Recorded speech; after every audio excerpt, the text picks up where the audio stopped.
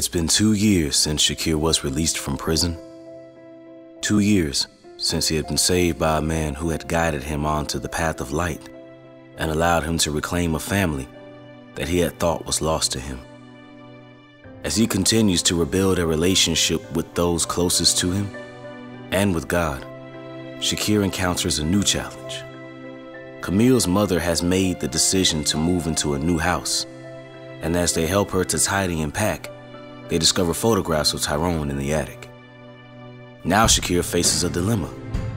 Having kept his cellmate's identity a closely guarded secret, does he submit to his consciousness and confess that he has known his wife's father all along? And if he does divulge this to Camille, will God allow them to stay together? Or will the burden prove to be the final breaking for a woman who has stuck by her husband in his darkest hour and has been lied to by her mother since she was a child?